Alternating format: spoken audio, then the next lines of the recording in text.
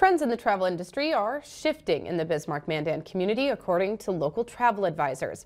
Megan Vatstall has been working as a travel designer for almost 3 years, and in that time, she says she's seen a change among clientele. She's noticed a lot more young adults wanting to travel, whereas in the past, many baby boomers and Gen Xers would push off travel until retirement. But she says millennials have decided to make travel a priority. Vatstall believes this trend will continue with the younger generation since people are able to see more of the world through technology. It entices them to travel.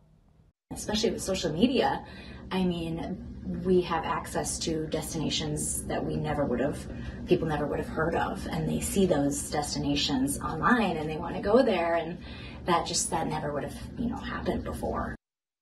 Vatstall says prices have increased since the pandemic, but one area has remained consistent with pricing: cruising. She says river cruises are a great option for people looking to have that luxury experience without paying more.